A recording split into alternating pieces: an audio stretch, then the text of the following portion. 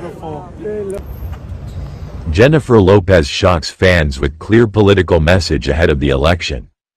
Jennifer Lopez really said, "Let's get loud," issuing a to-the-point statement that let her fans know exactly where she stands ahead of the upcoming presidential election.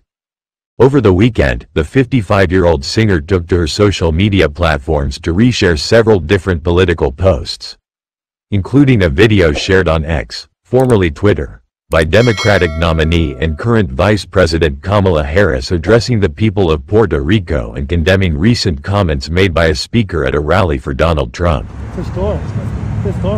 Of the impending election day, where Donald Trump and In case you missed it, comedian and podcaster Tony Hinchcliffe took the stage at Madison Square Garden on October 27, opening for the former president. During his speech, Hinchcliffe referred to Puerto Rico as a floating island of garbage, and was immediately met with uncertainty from the crowd and backlash online. "There's a lot going on," Hinchcliffe, 40, said on Sunday. "I don't know if you know this, but there's literally a floating island of garbage in the middle of the ocean right now. I think it's called Puerto Rico." Her voice will not be heard. Jennifer Lopez is a In the wake of his remarks, several celebrities have spoken out to endorse Harris and her vice presidential hopeful Tim Walz, including J.Lo. The four emojis, a Puerto Rican flag, voting symbol, check mark and clap, elicited quite a reaction from social media users. The heinous racism towards Puerto Rico at today's rally has now mobilized Bad Bunny, Ricky Martin and J.Lo.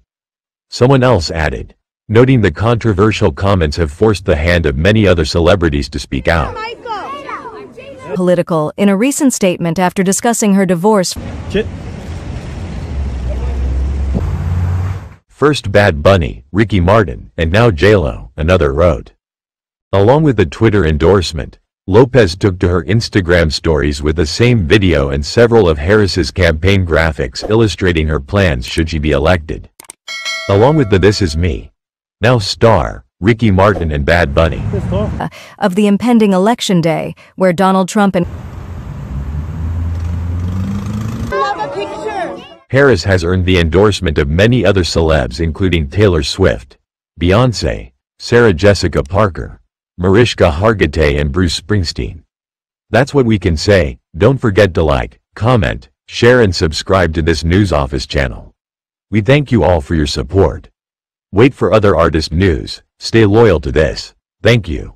So beautiful. Can he have a picture with you?